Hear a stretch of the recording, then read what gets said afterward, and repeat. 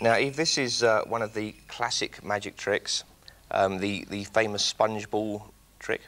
The sponge all the way through, and it moves around and it doubles, and I can show you the strange things it does.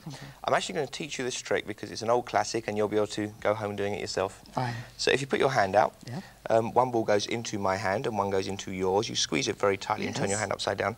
Now, Eve, you can actually feel it in there. Yes. And you're sure it's there? I am. And you trust me? I do. You do, and that really helps.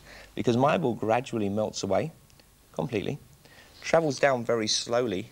I'm being paid, I may as well act. And it arrives in your hand, and you can feel it arriving there. No. No, turn your hand over very, very slowly indeed. Open your hand up and have a little look. And you check this out. And you do, in fact, get my one as well. Now, I've got a few hundred in my pocket, so I'm not sure I like people putting a spare ball in my hand when I'm not noticing. Coming up in half an hour, the Have I Got News for You team look back over the best bits of this year, thus giving themselves a chance to get sued all over again, allegedly.